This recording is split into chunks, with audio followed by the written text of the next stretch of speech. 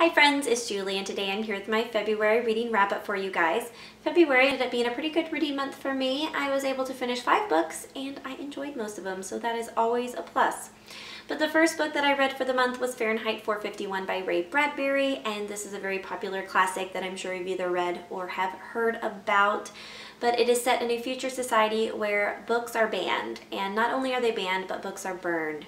And the government has decided to ban books because they found they have become problematic, that they cause conflict, that they cause people to have feelings that they don't want to feel or think about things that they don't want to think about. And so the government was just like, we're just going to get rid of all the books and then we don't have to deal with this anymore, which is just absolutely terrifying. But, you know, in the world that we're living in today, it isn't too hard to imagine something like this happening, and that is just really scary. Overall, I really enjoyed this book. It was super easy to read. I just flew through it. It's like 150 pages. And I feel like it's a really important read. You know, it's very thought-provoking, and I feel like everyone should read it at some point in their life. I will say, though, that since it is such a quick read, I had a hard time like fully immersing myself into the world and like fully connecting to the characters. So really that was my only criticism of it. I kind of wish it would have been a little bit longer. I understand why it's not, and I understand why he wrote it to where it kind of keeps you at a distance from the characters. Like, I understand that, but for me, I just would have liked for it to have been just a little bit longer. But really, that's the only criticism that I have of it. Then the second book that I read for the month was Pride and Prejudice by Jane Austen. And if you guys watched my currently reading video a couple weeks ago, you will know that I didn't love this book. I was kind of disappointed. I read Persuasion in January and I really enjoyed it. So I thought I was going to really love this one because this is most people's favorite Austen novel, and it isn't mine. I had a really hard time connecting to Elizabeth Bennet. We are just really different women, and that's okay. I had a really hard time connecting to her, as well as I didn't really like Mr. Darcy, so I had a really hard time getting caught up in the romance in this book, and that's one of the main points of it. I don't know, it was just a little disappointing for me. I have heard that I need to go back and watch the movie and then reread the book. So I think in the future I will try that. It's going to be a little while. But I do want to continue on with other Jane Austen novels. So if you have a recommendation for me as to which one I should read next, please leave that down below because I've only read these 2 so far and I want to continue on with her work. I don't really know where to go from here.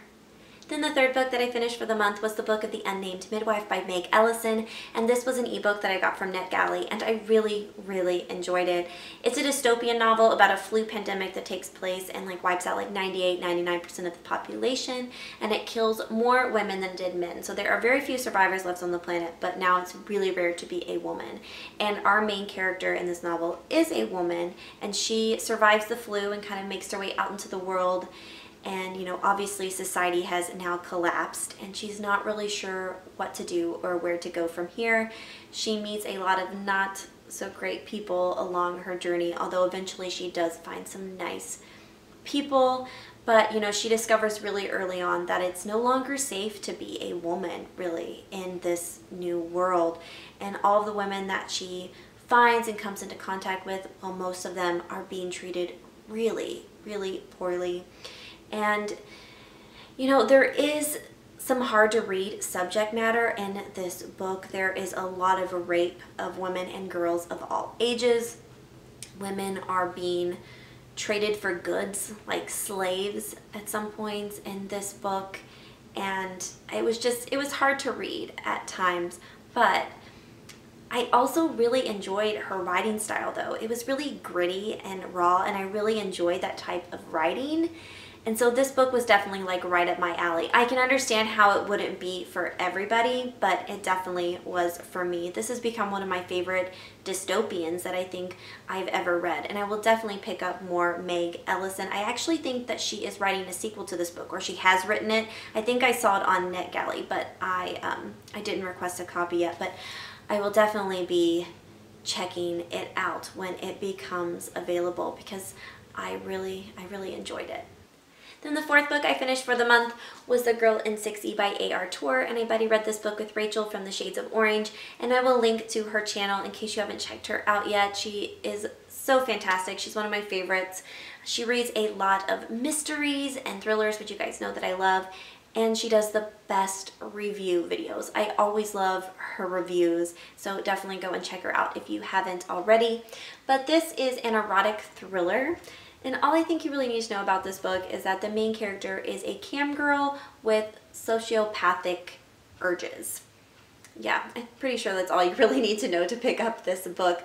Well, that, and there is very, very explicit sexual content in this book. So if that is something that bothers you, then definitely don't pick this up. But I think that's kind of assumed because the main character is a cam girl, but just throwing that out there.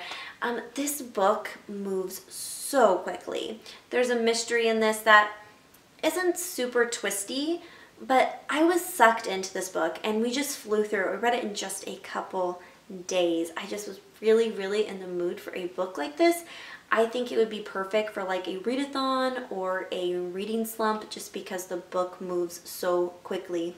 I will say the writing isn't super fantastic and the mystery isn't super twisty, but I still found it really enjoyable. So if it sounds like something that you might like, definitely give it a try. I do think this is part of a series, and I don't think I'll be continuing on with that unless somebody can convince me down below.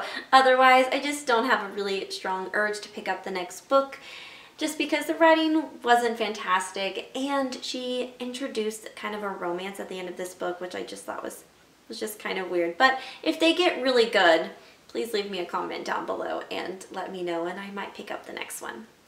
And then the fifth and final book I read for the month was The Long Way to a Small and Great Planet by Becky Chambers, and this was hands down my favorite read of the month. It's become one of my favorite books of all time. I absolutely loved it.